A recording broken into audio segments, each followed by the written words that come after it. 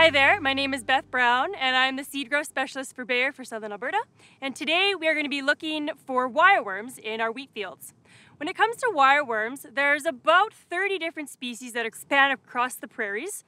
Generally what they look like is they are orange to bright yellow colors, and you'll be finding them in your soil in and around the seedling. Wireworms do like to chew on those cereal crops, barleys, wheats. You can also find them in your lentil fields as well, as it is a little bit smaller of a seed, and they are known to chew on those.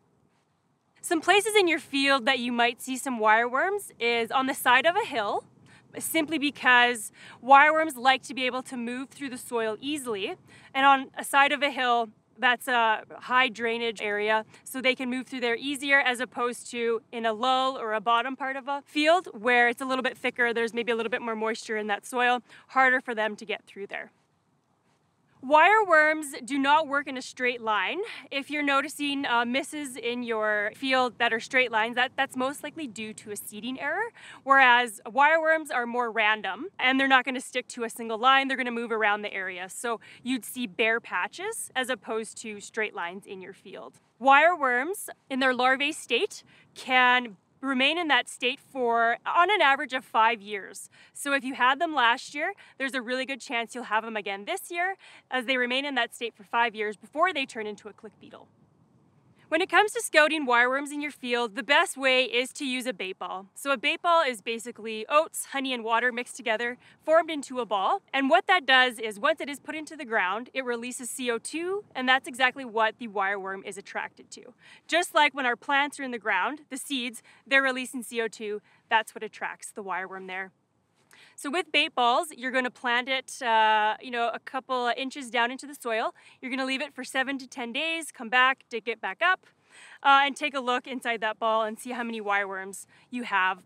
That is basically the only indication to figure out if you do have wireworms in your field, other than knowing from previous years if you do have wireworms.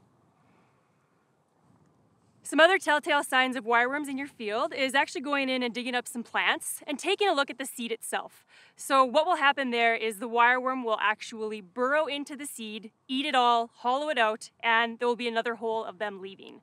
So that's them basically decimating that seed. Each wireworm can chew per day probably 1 to 2 seedlings, so they can cause quite a bit of damage in your field. When it comes to management practices for wireworms, we do have Raxil PRO SHIELD, which is our fungicide and insecticide product. The amazing thing about Stress Shield is that it is a systemic product, meaning that it grows with your plant. It's not just going to be on the seed, but it's going to grow into the roots as well as into the stem of that plant. So that kind of sets us apart from some other seed treatments because it is a systemic insecticide, meaning that it grows with the plant. It grows into the roots, it grows into the stem.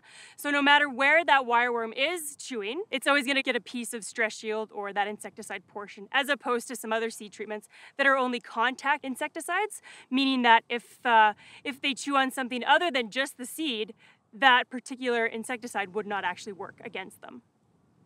When it comes to managing wireworms in your field, research has proven time and time again that a seed treatment insecticide is the only way to combat against them.